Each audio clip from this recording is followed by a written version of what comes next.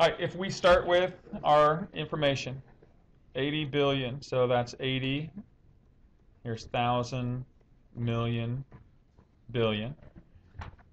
Right? And so you know that each one of these is half an inch thick, right? So you can either multiply it by 0.5 or you can divide it by 2. I'm going to go ahead and multiply it by just 0.5 inches. Okay, and now you need to convert out of inches. So what's the conversion that you know for inches? 12 inches is 1 foot. So we convert it out of inches. Now we're in feet. We have a conversion for feet and miles, which is 5280 feet. That goes in the denominator, so the units feet cancel, is 1 mile. So here would be our answer in terms of miles. And so we can calculate this. So I look at this calculation. We have 80 billion times 0.5. Again, if you had a decimal or if you had a fraction, you might say divided by 2, but times 0.5, and then divided by 12, and then divided by 5280.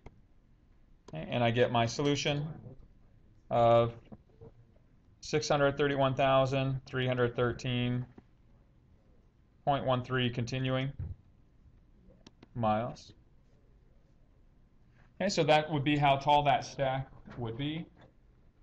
And so if you compare this to the distance from the moon, which is 240,000 miles, we can subtract 240,000, and we get a difference of 391,313 miles.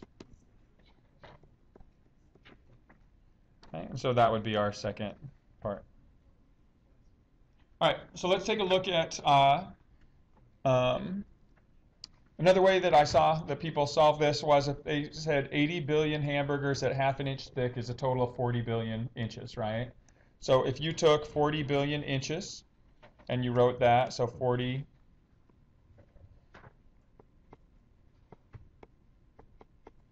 and then you typed in inches, so units, go to length down to inches, and I could convert that into feet, I'm sorry, into miles. So I'm just going to go ahead and go underscore MI, so I'll use the alpha key into miles, and when I do, I see that my answer is the same thing, right? So you can let the calculator convert it, or you can write out the conversions on your own. All right.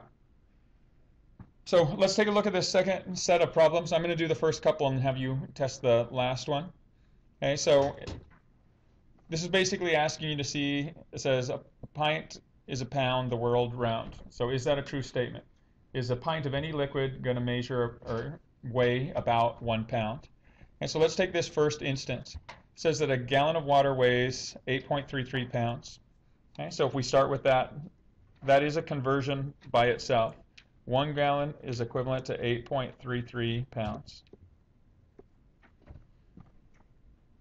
Okay, and let's see if we can,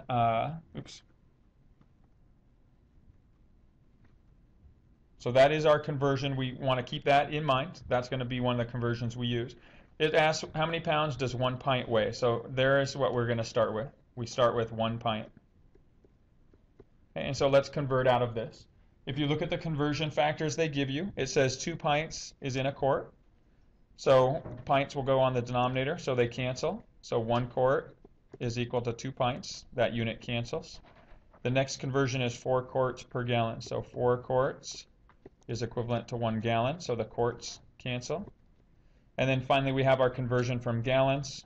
It says 1 gallon of water weighs 8.33 pounds. The gallons cancel.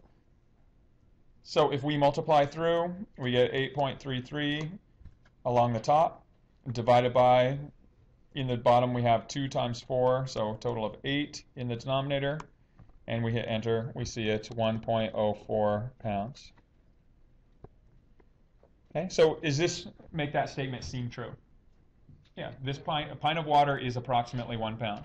Okay, let's do the same thing for milk. Okay, so see if you can do your own calculation as a group or individually, okay, to see, can you confirm that milk is approximately 1 pound using the information from part B? It says that when you're looking at this, how many pounds does a pint of milk weigh? So once again, if you're looking, 1 pint is equivalent to 1 quart per 2 pints, which is equivalent to 1 gallon per 4 quarts. Okay, and then the conversion that we have here is 53 pounds is equivalent to 6.2 gallons. So 6.2 gallons is in the denominator, 53 pounds in the numerator. There is our conversion factor that's individual for this particular problem. And so now if we calculate that, so across the top, all we have is a 53.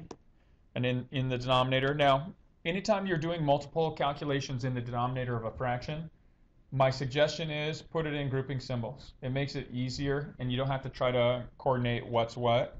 So in my denominator, I know I'm going to take a 2, a 4, and a 6.2 and multiply them together. So in grouping symbols, so in a parentheses, I'll take 2 times 4 times 6.2, close that off.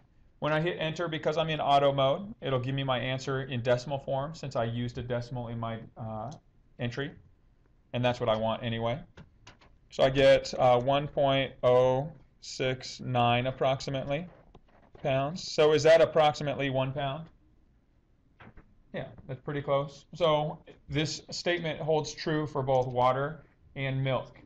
Hey, let's take a look and see, does it hold true for gasoline? And I'll just gonna go through this one. Okay, so we want 1 pint of gasoline times 1 quart over 2 pints times 1 gallon over 4 quarts. Okay, so here's converting out of pints into gallons. So we have 1 gallon weighs 2.84 kilograms. So 1 gallon of gas is equivalent to 2.84 kilograms. Okay, and so we have one additional conversion here, and that's 1 kilogram is equivalent to 2.2 pounds. Okay, and so now we can do our calculation to check for this statement. So across the top, I have 2.84 times 2.2. And then I'm going to divide that by, and I just have 2 times 4, which I know the answer, so I can just leave it as 8. Okay, and so when I calculate this, I get 0.781 pounds. Is that 1 pound? No.